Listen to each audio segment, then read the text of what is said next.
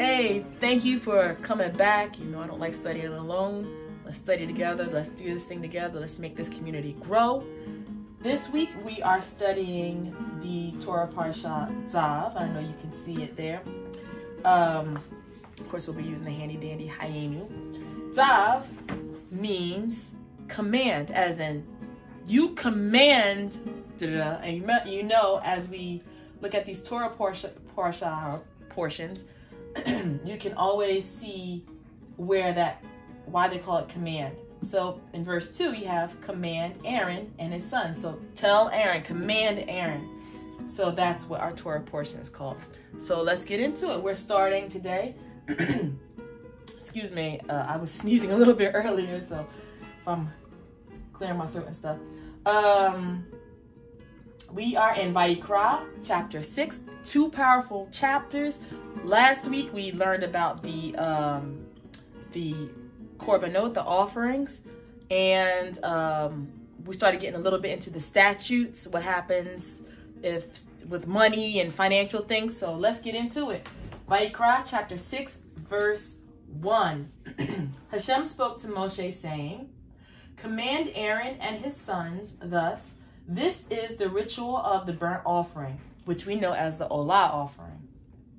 The burnt offering itself shall remain where it is burnt upon the altar all night long, all night until morning, while the fire on the altar is kept going on it. The burnt offering itself shall remain where it is burned on the altar all night until morning, while the fire on the altar is kept going on it." Let's see, what does that mean? That's kind of interesting. Okay, this is interesting. So Rashi says the expression command always implies urging on to carry out a command, implying too that it comes into force at once and is binding upon future generations. Let's see. Okay, so this is the law of the burnt offering. This paragraph is intended to teach with reference to the burning of the fat portions and the limb of the sacrifice, and to teach regarding disqualified sacrifices, which of them, if already brought up on the altar, must be taken down, and which, if brought up, need not to be taken down. Okay, so we're going to get into the nitty-gritty here, it looks like. Okay, verse 3. The priest shall dress in linen raiment. Wait. Okay, so we just went one pasuk in about command Aaron and his sons that the burnt offering is going to stay. This is the ritual. This is the instructions for the Olah offering. It's going to stay where it is all night long until morning, while the fire is kept burning underneath it. What's that called? What do we have that? We have an eternal flame kind of thing, sounds like. And then we jump into clothing. The priest shall dress in linen raiment with linen breeches next to his body, and he shall take up the ashes to which the fire has reduced the burnt offering on the altar and place them beside the altar. So the ashes go on the side of the altar, looks like. And then he shall take off his vestment and put on other vestments and carry the ashes outside the camp to a pure place. Okay, so we got a couple of wardrobe changes that the priests do. He shall put off his garments. This is not compulsory. This is Rashi. But it's a matter of decency, so that he should not, through removing the ashes, soil his garments. Okay, so he's like in his breeches, his underclothes, his long johns or whatever, when he's doing the ashes. And the garments in which he's regulated to minister at the altar, and the clothes he wore when he boiled the pot for his master, he should not pour out a glass of wine for him. Okay, so on this account it states, and he shall put on other garments inferior to those in which he ministers at the altar. And that's in Tractate Yom 23b and Shabbat 114a, which is in the oral Torah. Okay. So he's got different, that makes sense. So he doesn't want to get his clothes dirty. Hashem doesn't want him to get his clothes dirty. Verse 5, the fire on the altar shall be kept burning, not to go out. Every morning the priest shall feed wood to it, lay out the burnt offering on it, and turn into smoke the fat parts of the offerings of well-being. That sounds like the Tamid offering. Excuse me.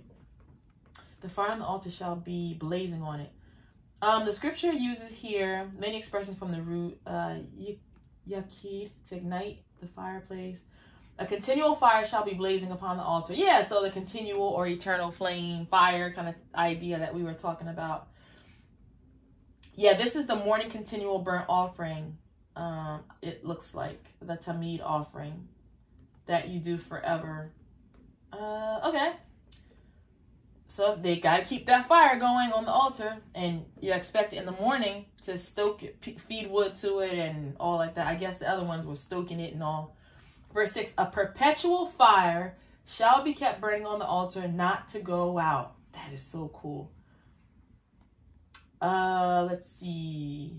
The fire about the use of which the expression tamid is used, that by which the lamps of the candelabrum or the menorah were kindled, with reference to which it is said to light the camps continuously, should be ignited from the fire on the altar. Wow, that's kind of cool. So the menorah is going and the altar is going. There's light always in the Mishkan or the tabernacle. Looks like. And if that's not right, please put something in the comments with some references so we can check it out for ourselves. So, and this is the ritual of the meal offering, the mincha offering. Aaron's son shall present it before Hashem in front of the altar. And we learned from a few lessons ago, the front side is the east side of the altar.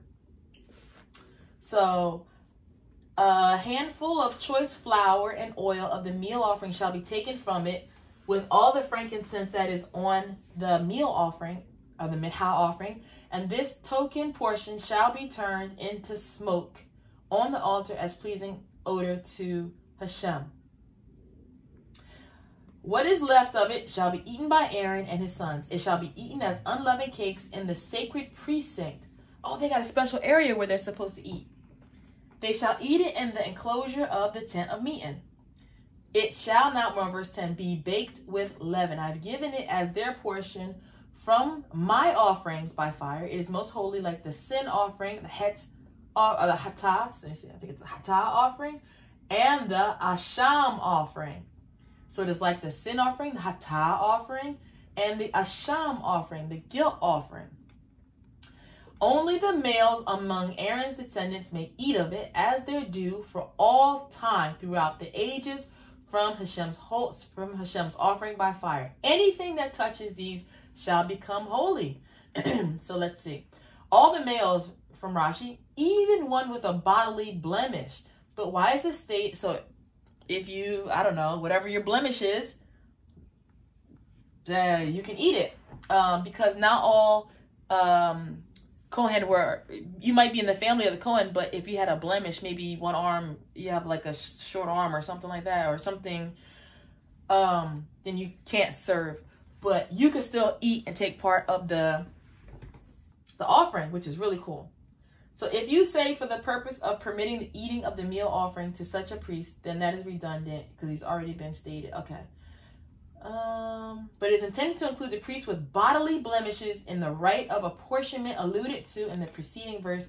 I have given it to them as their portion. That is, they may not only eat holy food, if such is given to them by their fellow priests, but they are entitled to participate in the apportionment. And you'll find that in the Sifra and also in Zevachim 102a. Okay, in the oral Torah. And that's the end of our first reading. So it looks like we were just given the instructions for the Tamid offering.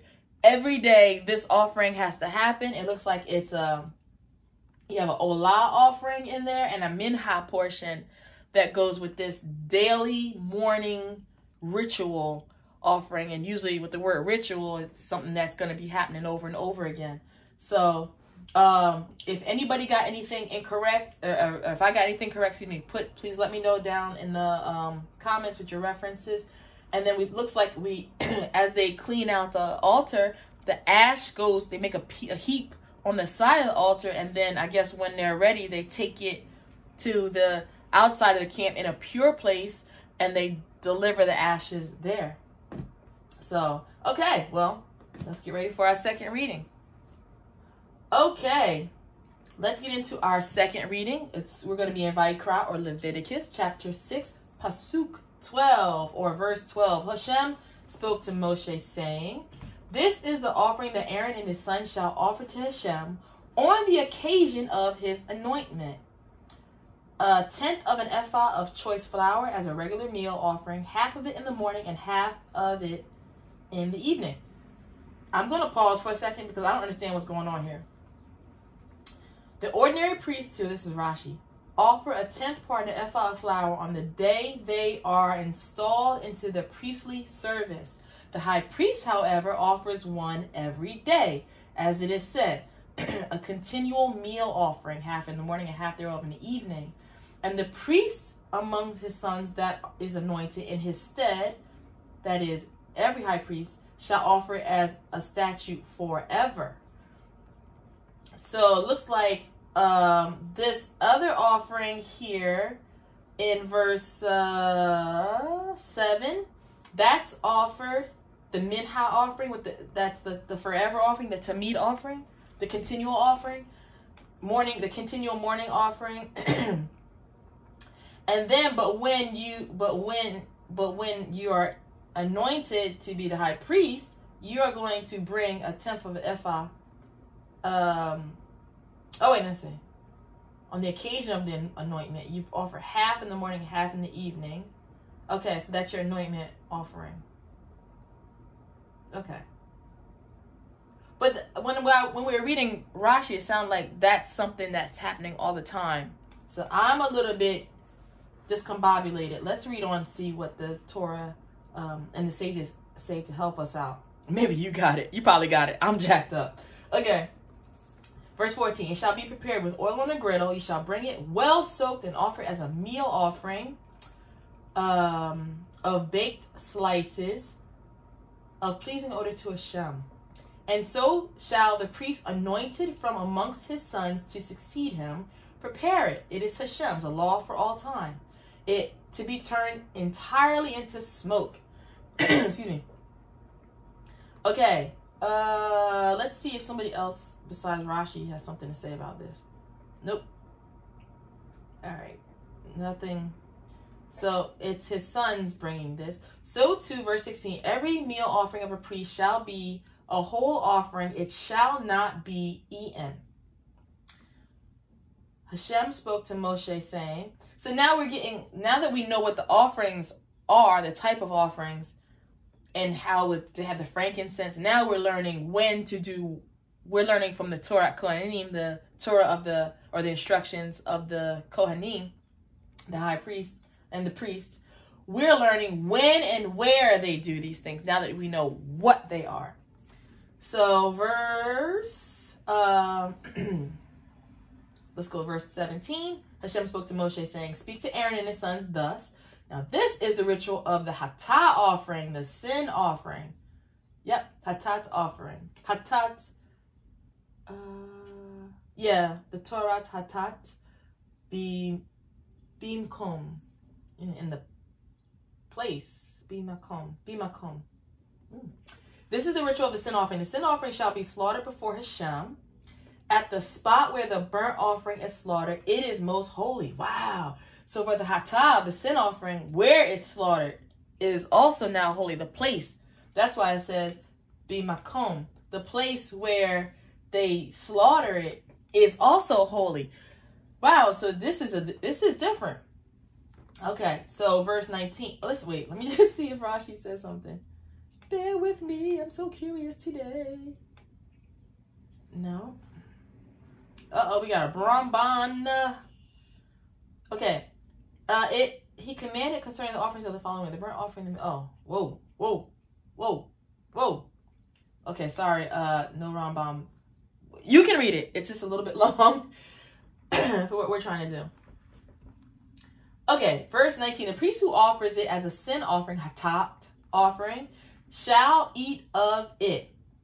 It shall be eaten in the sacred precinct, which I just checked out in Hayenu, the publication from Chabad.org.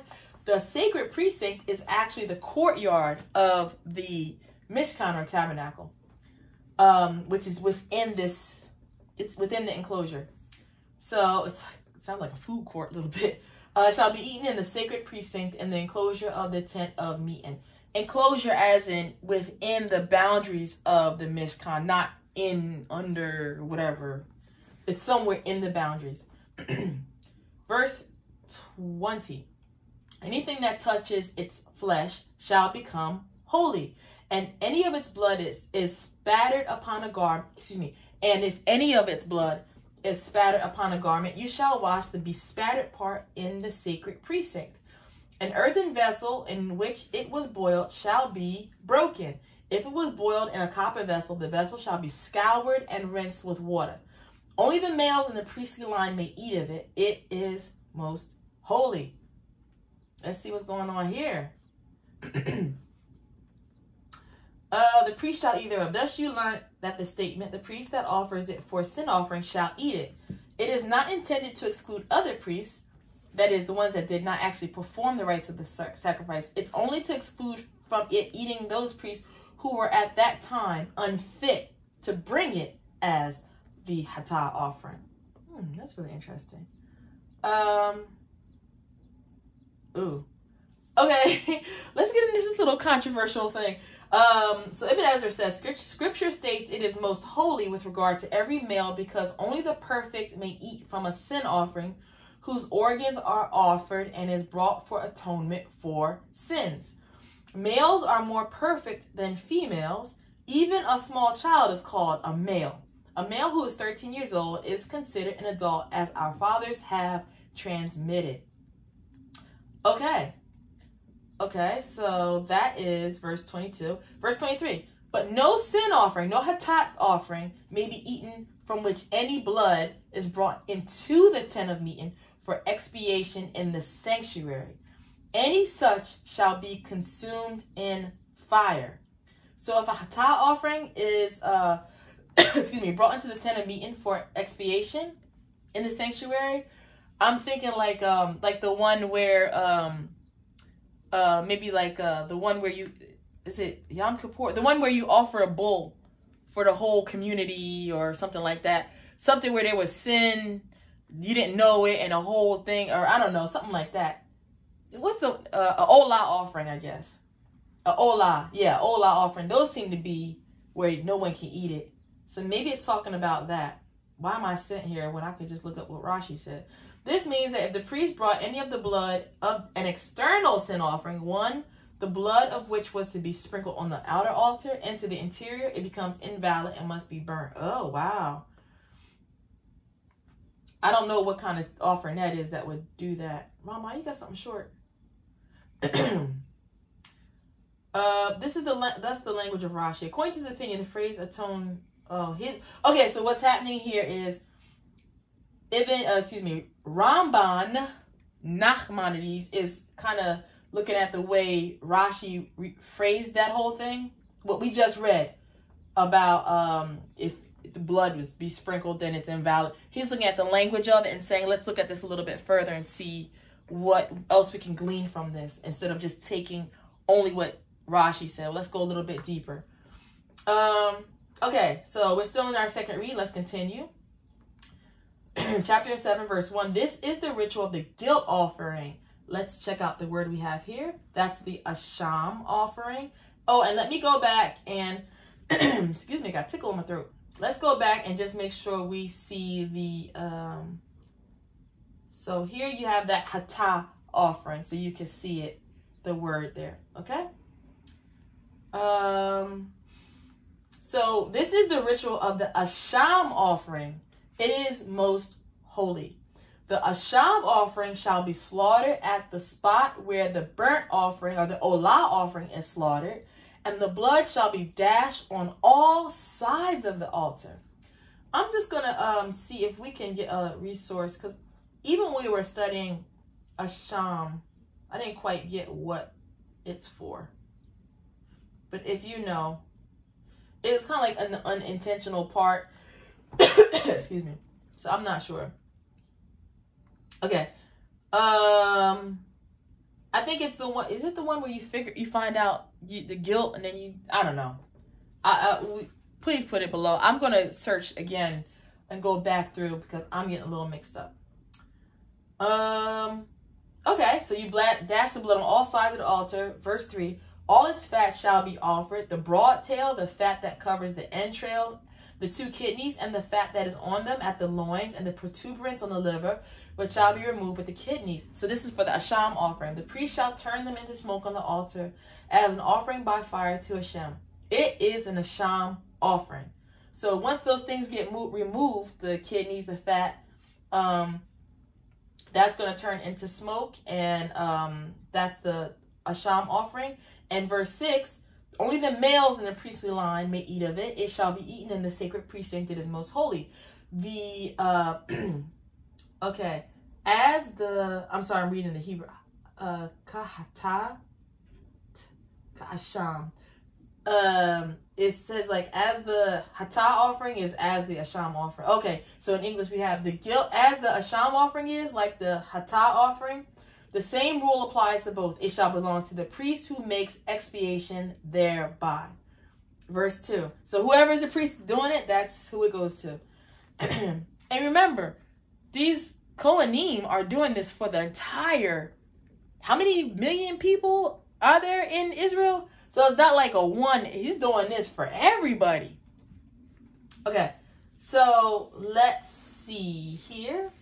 Verse 8. So to the priest who offers another person's burnt offering shall keep the skin of the burnt offering that was offered. Interesting. So now we got a little hide talk.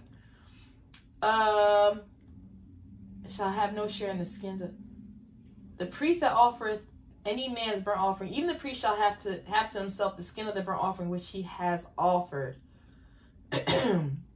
Thus excluding that these have no share in the skins of the burnt offering. I'm not sure what's going on with that. Let's see. Is there anybody else that wants to speak on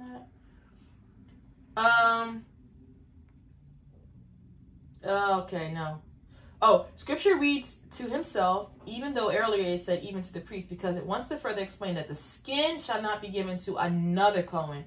So whoever's doing the work here is the one, is the one that gets the skin, the hide of the offering. And I just know this from reading Rambam, Maimonides, that when you have the hides like that, the Kohanim can take these hides, they can sell them for money, whatever they want. It's theirs, and they can benefit from that hide. If they want to make a clothing out, whatever they want to do with it, they can benefit from it.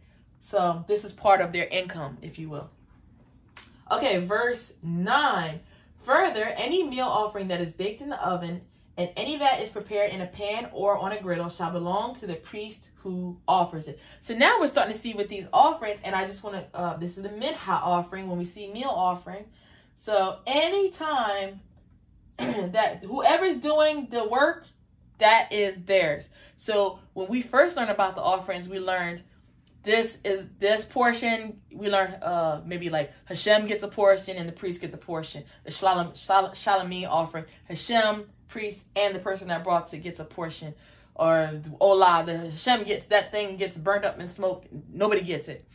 Just Hashem. So we learned who gets the portion. Now we're learning, okay, now that we know that for the offerings that the Kohanim get a portion, we're learning whoever's doing the work is getting the portion. And then there's other times where the offering is being made and everybody can get, you get a portion, we all get a portion. Okay. Verse 10, but every other mincha offering with oil mixed in or dry shall go to the sons of Aaron all alike. Okay. So there we go. So now, and there's a distinguishment there because this one was on a oven, or griddle, something that belongs to the priest. But every other mincha offering that has oil mixed in or it's dry, it can go to the sons of Aaron all alike. And let's just make sure we are getting that understanding because it can get a little tricky in here. This is a free will meal offering. Okay. This is the meal offering of the sinner and the meal offering of jealousy, in which there was no oil. That's what the or dry means, is what Rashi's saying. Looks like we're gonna hit that in numbers. Okay. that's the end of our second portion. Okay, let's jump into our third third portion. We in Vayikra, chapter 7, verse 11, or Pasuk 11. This is the ritual of the sacrifice of well-being that one may offer to Hashem. And let's just make sure we know what offering we're offering here. Oh, look, it's a hashalamim. Hashalamim. Okay, so we're in that peace offering again. And why am I doing this? Because in English you just see sacrifice, sacrifice, sacrifice, and there it doesn't work like that. It's let me think. I think this word might mean. Yep. So this word means sacrifice, but these sacrifices have names, so we can just say the name and then you'll know exactly what we're talking about. Because you might have seen it called peace offering earlier or whatever, so now we know we're back to the Shalamim offering. Okay. One who offers it for thanksgiving shall offer, together with the sacrifice of thanksgiving, unleavened cakes with oil mixed in, unleavened wafers spread with oil, and cakes of choice flour with oil mixed in, well soaked. This offering, with cakes of leavened bread added, shall be offered along with one's thanksgiving sacrifice of well-being.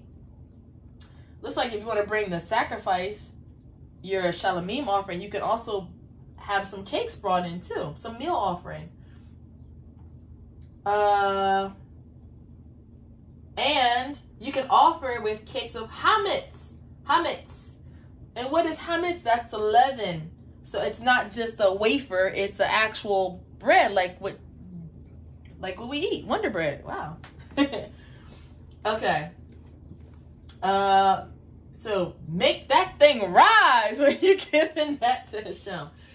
Don't give me that flat one.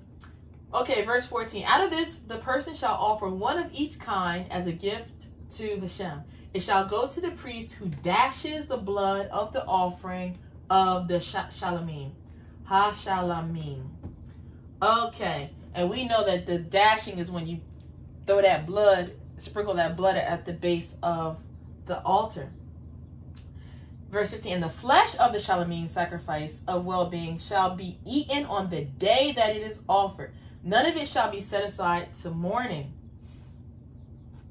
Okay, so if you're bringing that in, you better bring your appetite with it. Because remember, on the shalamim offering, Hashem gets a portion, the priest gets the portion, and you get the portion for bringing it in. So bring your appetite, because it's going to be a barbecue. So let's see here.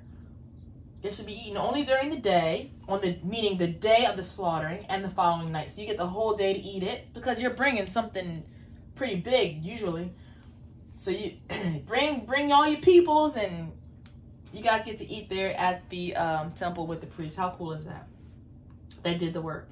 Verse 16. If, however, the sacrifice is offered, the sacrifice that is offered, excuse me, is a votive or a free will offering, it shall be eaten on the day that one offers the sacrifice, and what is left of it shall be eaten on the morrow. So let's see. It's a zavah karabano. I'm thinking. Okay, so we have this word here, the neder. The neder, votive offering. Let's see if we get any help with that. So this, it sounds like it's, I don't know if it's a shalamim, a type of shalamim offering. I'm not sure. But whatever, if it's that kind, you gotta eat some of it on the day and some of it on the next day. Okay. Verse 17. What is then left of the flesh of the sacrifice shall be consumed in fire on the third day. Okay, so we got a timeline on this offering. Like the parts of the sacrifice which the scripture designates for burning. However, it should not be burnt on the altar. Okay, so this is from Ibn Ezra. He's saying you burn what you're supposed to burn, But you know, like if you're supposed to be whatever the ritual says gets burnt up for this one, but it's not gonna be burned on the altar. So this is interesting. Where is there I didn't get to eat the rest of my food in the 3-day altar. Like it burns. Like what's going on here? I'm so curious. Is there anybody else? Rambam. Oh man, Rambam. Every time you come on here, you guys so long.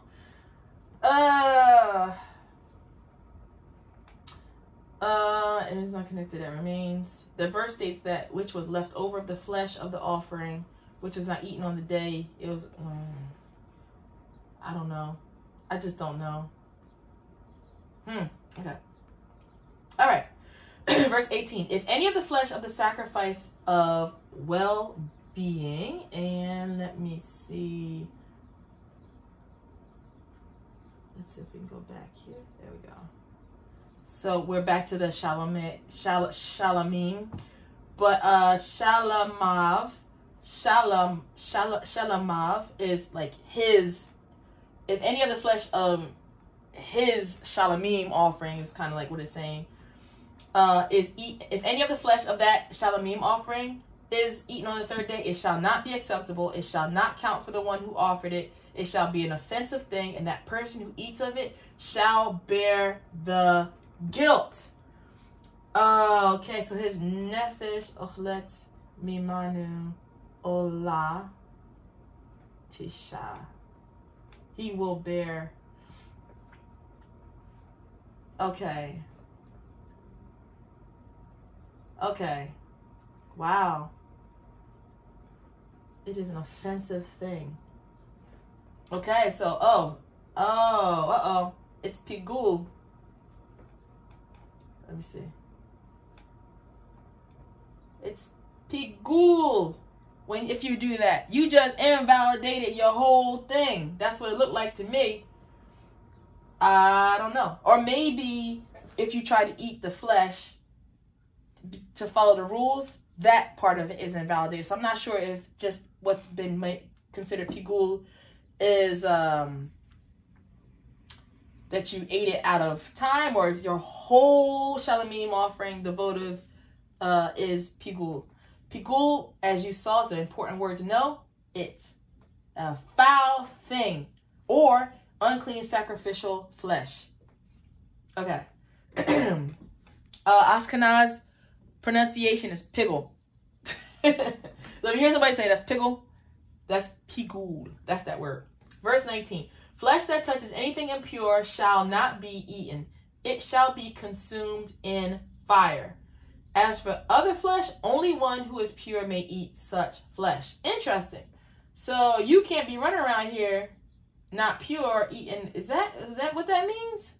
That's a harsh thing. How do you do that? The part that remains is permitted to be eaten. All that are clean may eat flesh. Why is it stated? Why should it not be assumed that a clean? Okay. Why should it not be assumed that a clean person may eat of the sacrifices? But since it is stated, and the blood of thy sacrifice shall be poured upon the altar, but the flesh thou mayest eat. I might have thought that as it speaks of thy sacrifices and states thou mayest eat, only the owner of the sacrifice may eat the peace offerings. But for this reason it stated here, all that are clean may eat the flesh. Oh. So I'm not sure. It looked like we having a little like we having a little powwow here. I'm not sure what's going on here, but does it mean the one that brought it, they have to be clean, or everybody that's clean can eat? You can eat, and you can, we all can. Okay. Verse 20. But the person who in a state of impurity. So, okay, let's just get these words so you can see what they look like. This is this is tameh. This is when something becomes ritually impure. Here's the ways that you can become ritually impure: sexually, religiously, ceremonially, and you can defile yourself sexually. Okay, so you can see that there. Okay, so that is the word tameh. That's to anything that is impure. So when anything that is tameh shall not be eaten and shall be consumed in a fire.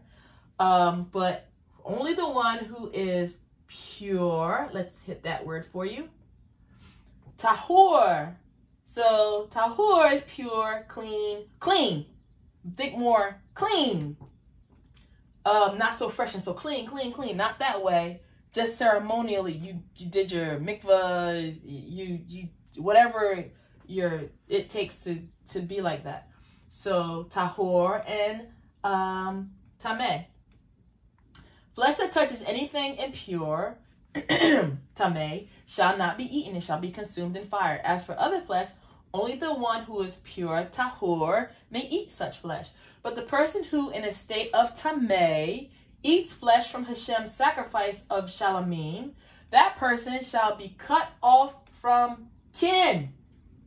So if you are in a state of tameh, and you eat a sacrifice, the shalamim sacrifice, you are cut off, like out.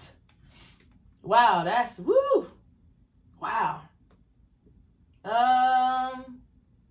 I'm just trying to see if that's you get kicked out the camp or. Okay.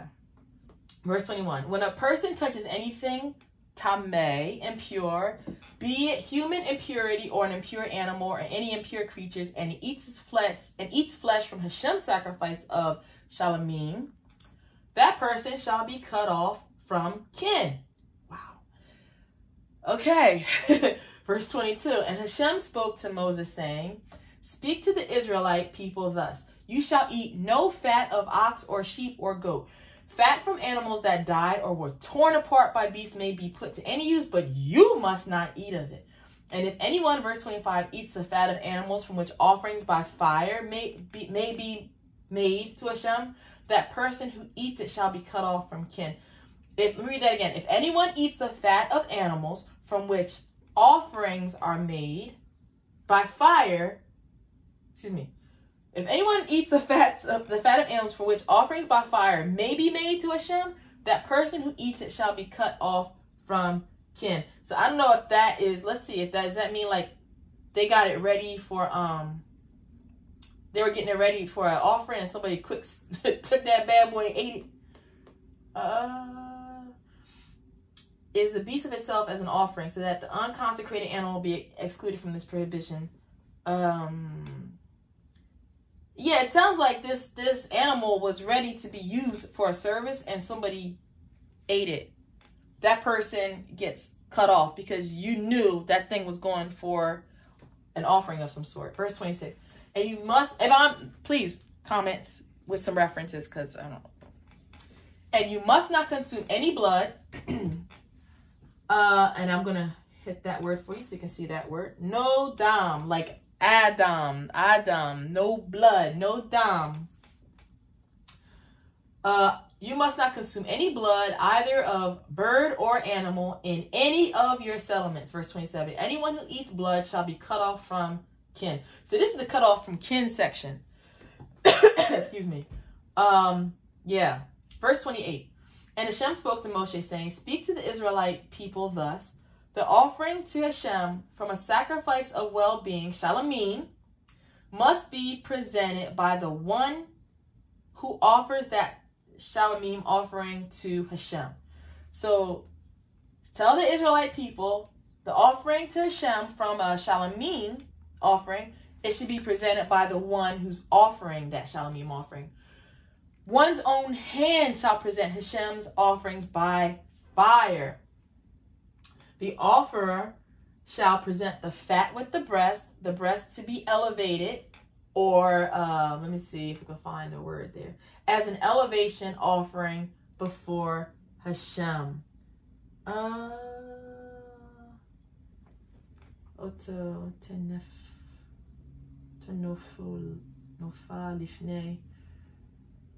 I'm sorry, I'm not so quick. I said, oh, no, not that one. Oh, you sprinkle the tanif.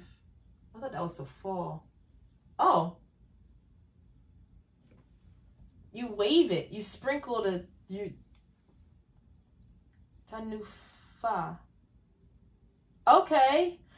you're waiving this offering. So, excuse me. This so-called elevation offering is a waiving offering. Oh, that was weird. I just hit this thing. So, okay. So, we have another type of offering called the waiving offering, or the nufa, tenufa. That's if you will. So, nufa is waiving. Okay. Hello. Okay. All right. So, we'll look for it because now we're... By your own hands, the offerer shall present the fat with the breast to be waved as a wave offering before Hashem. The priest shall, verse 31, turn the fat into smoke on the altar, and the breast shall go to Aaron and his sons. And the right thigh from your sacrifice of Shalamim, you shall present to the priest as a gift. He is from among Aaron's sons who offers the blood and the fat of the offer of the Shalamim. He shall get the right thigh as his portion. So now we start to know that even the cutlets, the parts that they are to get. For I, verse 34, have taken the breast of the elevation offering. And let's just... The swinging, the wave offering. For I have taken the nufa, tenufa offering. And the thigh of the gift offering from the Israelites, from their Shalamim offering, and given them to Aaron the priest and to his sons as their due from the Israelites for all time. Okay, we got a lot of offerings. Oh, shuk means shok, not shuk. Shuk is a store. The souk. The shok is the thigh of the terumah. Okay. Oh, I thought terumah was... Okay, so that's an offering in general, or some contribution. Okay, so we got a lot of things going on. It's still Shalamim offerings, but it looks like they got like little subcategories. Those shall be the perquisites, and the perquisites of his sons from Hashem's offering by fire, once they have been inducted to serve Hashem as priests. So they're not getting this if they didn't get inducted into Kohenness. Okay, verse 36. And these Hashem commanded to be given them once they had been anointed, Aaron's sons, as a due from the Israelites for all time through the ages. So this is a hukat. A hukat, I said so law. A hukat olam, forever. 37. Such are the rituals of the burnt offering, the meal offering, the sin offering, the guilt offering, the offering of ordination, and the sacrifice of well-being. Such are the rituals of, let's see it, Zot HaTorah. These are the instructions for the Olah offering, which you might see as the burnt offering, the offering that goes up in smoke. La Minha offering, the meal offering, which looks like can also be meat too, and the Hatat offering, the sin offering, the Asham, the guilt offering, Asham, and the, let me see, no, that's for the installation. La miluim.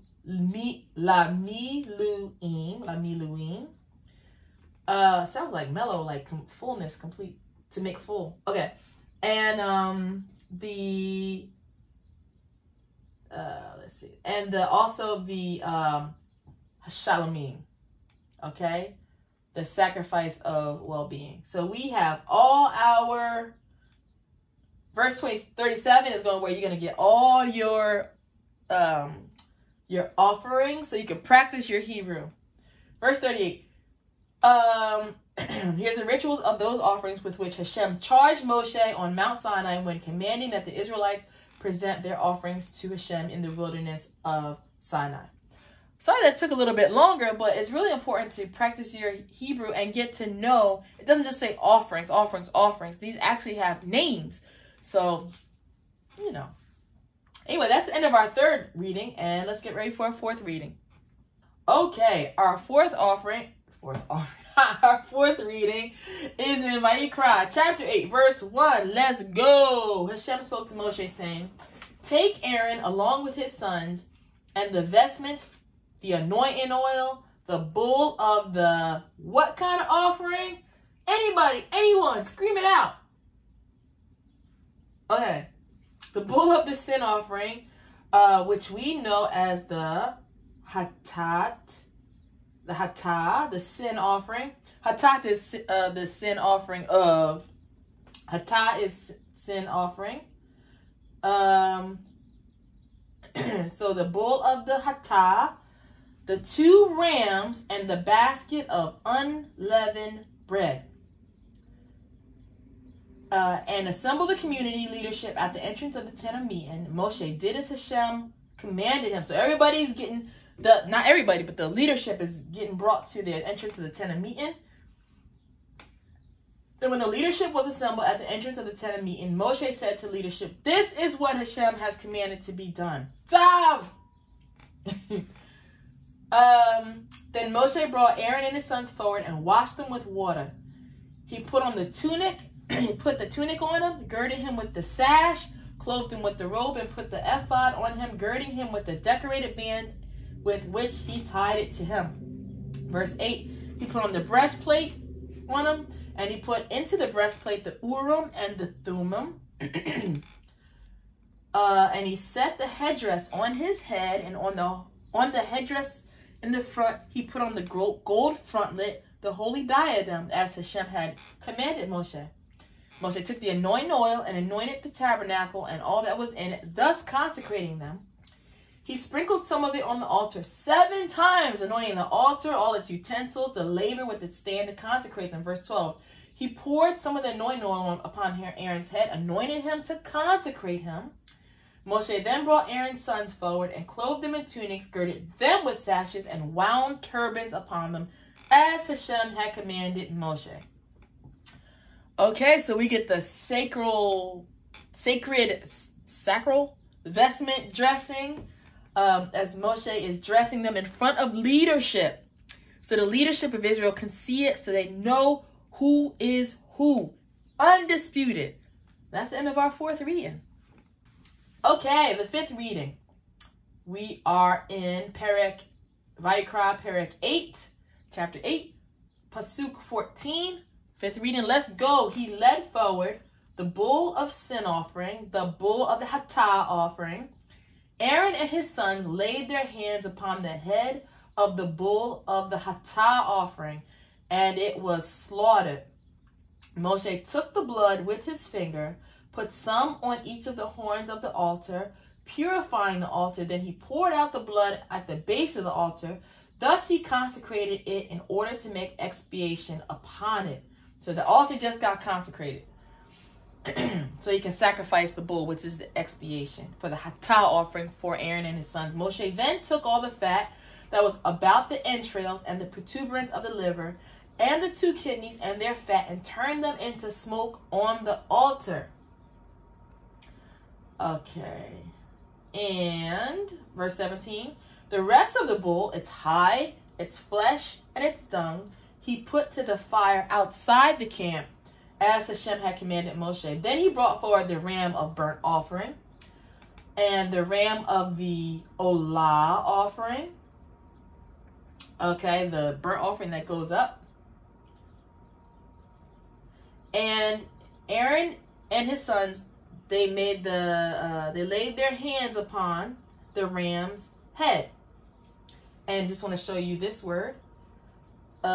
It's, why is it? I think it's going crazy.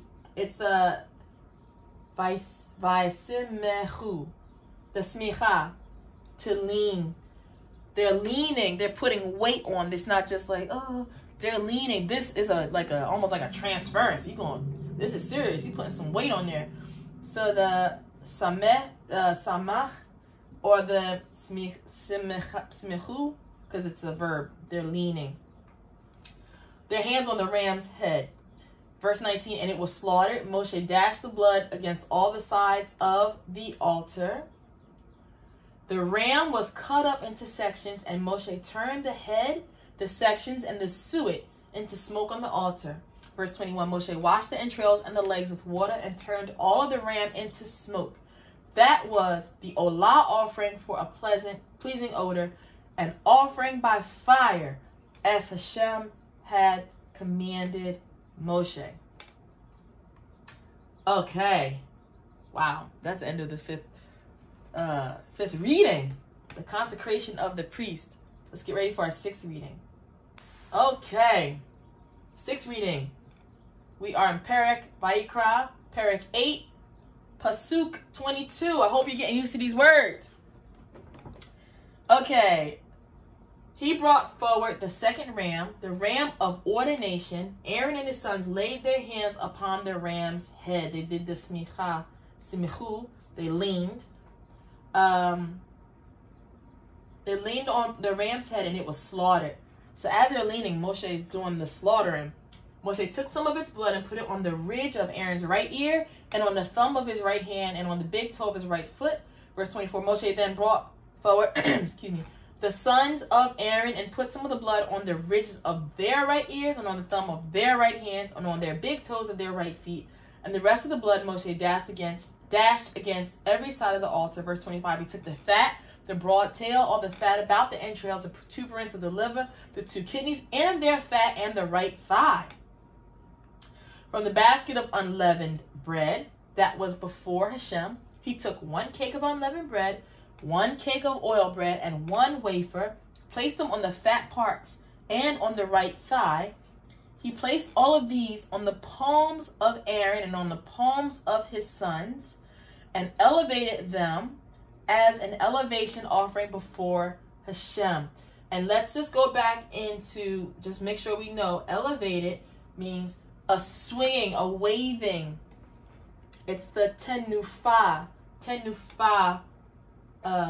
offering. So he placed these on the palm of the hands, and they tenufah this before Hashem. And then Moshe took them from their hands and turned them into smoke on the altar, made it go up, with the olah offering. This was an ordination offering for a pleasing odor. It was an offering of fire to Hashem. And so you see that they had to do that waving as part of with that, whatever they had in their arms. They had to do that as part of the ritual. Verse 29, Moshe took the breast and elevated it. He didn't just elevate it. He did what? He moved to and fro. So he noofed, that's the verb. He noofed, tenufah, the swinging or waving offering before Hashem. It was Moshe's portion of the ram of ordination as Hashem had commanded Moshe. So for this, he gets a portion. Now, what's interesting is, does he get the portion as the priest would have get the portion, or is this something special? I'm just trying to see if there's any commentary. And there's nothing.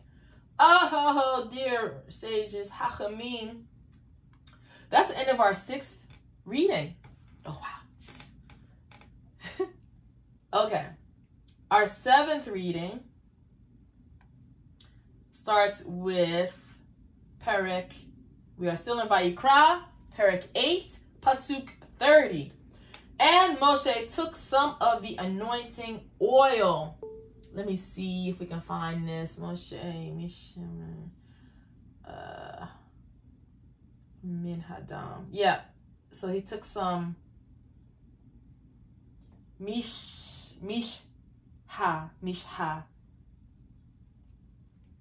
is the anointing oil. Okay.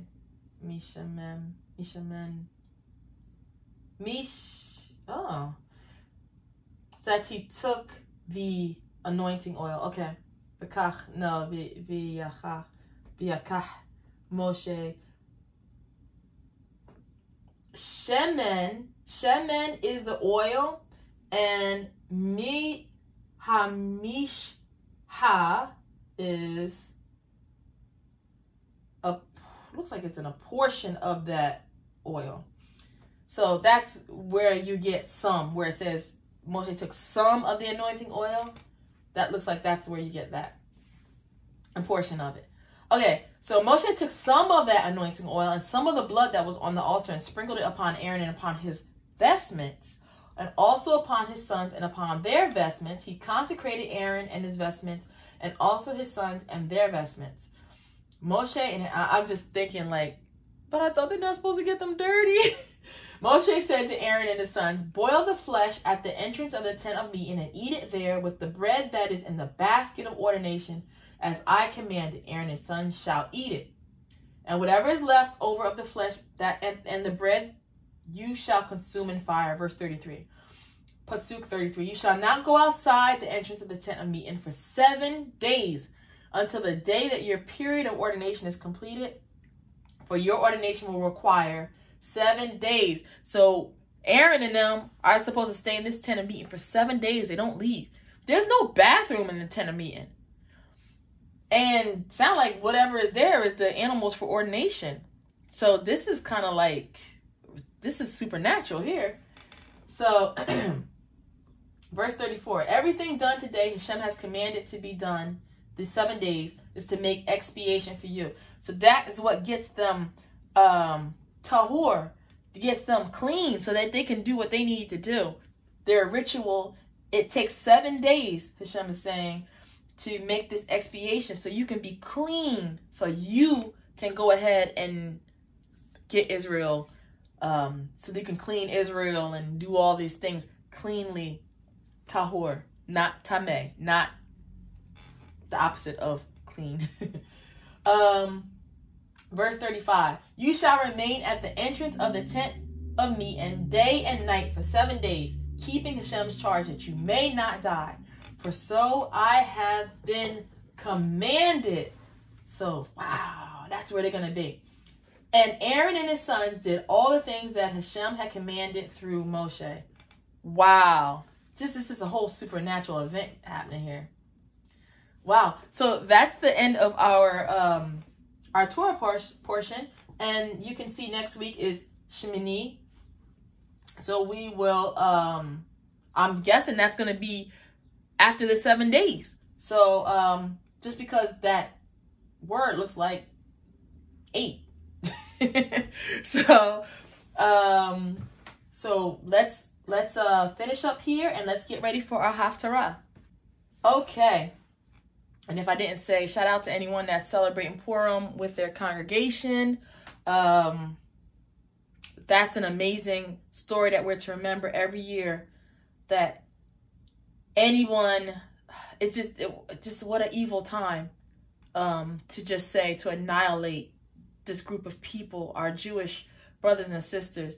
And every year we're to remember that. And in every country, this can happen. Like, this is not some standalone story. We've seen it happen before. I'm not going to go into details, but you guys know what I'm talking about.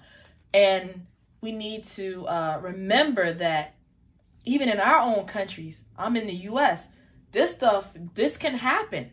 So let's get focused on our Torah, go arm in arm with our Jewish brothers and sisters in synagogue and just fight for them, stand beside them, fight with them, fight for them, because this Purim, this ain't no fairy tale. This stuff is real, and you need to remember it every year. So I just want to say that. Okay. I know I think we usually have it in February, right? But this year with the leap year and all, the extra month of Adar, it's in March. So it's today.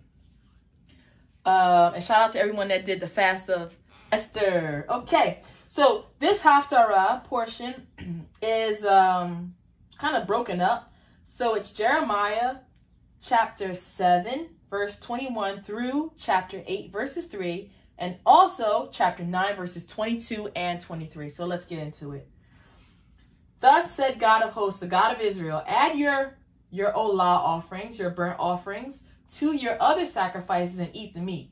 For when I freed your ancestors from the land of Egypt, I did not speak with them or command them concerning burnt offerings or sacrifice, the olah offerings or the tzavah. I just want to show you. I don't think I showed you that word. Tzavah. The sacrifice, the general word for sacrifices. I didn't speak with them or command them concerning burnt offerings, olah offerings or sacrifices, but this is what I commanded them. Do my bidding, that I may be your God and you may be my people. Walk only in the way that I enjoin upon you, that it may go well with you. Yet they didn't listen or give ear. They followed their own counsels, the willfulness of their evil hearts. They've gone backward, not forward. From the day your ancestors left the land of Egypt until today, and though I kept sending all my servants, the prophets, to them daily and persistently, they would not listen to me or give ear. They stiffened their necks. They acted worse than their ancestors. You shall say all these things to them, but they will not listen to you. You shall call to them, but they will not respond to you. Then say to them, this is the nation that would not obey the eternal their God, that would not accept rebuke. Faithfulness has perished, vanished from their mouths. Shear your locks and cast them away. Take up a lament on the heights, for God has spurned and cast off the brood that provoked such wrath. Verse 30. For the people of Judah have done what displeases me, declares God. They have set up their abominations in the house that they call by my name, and they have defiled it. And they built the shrines of Topheth in the valley of Ben Hinnom to burn their sons and daughters in fire, which I never commanded, which never came to my mind. Assuredly, a time is coming, declares God, when this people shall no longer speak of Topheth or the valley of Ben Hinnom, but of the valley of slaughter, and they shall bury in Topheth until no room is left. The carcasses of this people shall be food for the birds of the sky and the beasts of the earth, with none to frighten them off. And I will silence in the towns of Judah and the streets of Jerusalem the sound of mirth and gladness, and the voice of the bridegroom and bride, for the whole land shall fall to ruin. Chapter 8, verse 1. At that time declares God, the bones of the kings of Judah and its officers, of the priests, of the prophets, and of the inhabitants of Jerusalem shall be taken out of their graves and exposed to the sun, the moon, and all the hosts of heaven that they loved and served and followed, to which they turned and bowed down. They shall not be gathered for reburial. They shall become dung upon the face of the earth, and death shall be preferable to life for all that are left of this wicked folk in all the other places to which I shall banish them, declares God of hosts. And we're going to go to chapter 9, verse 22 and 23. Thus said God, let not the wise glory in their wisdom, let not the strong glory in their strength, let not the rich glory in their riches, but only in this should one glory, in being earnestly devoted to me. For I, God, act with kindness, justice, and equity in the world. For in these I delight, declares God. Wow, okay, so learning all these rituals, we see that at the time of Jeremiah, these things were not being followed. Wow, that's the end of our Torah Portion on Haftarah. Thank you for studying with me this week, and have a blessed Purim.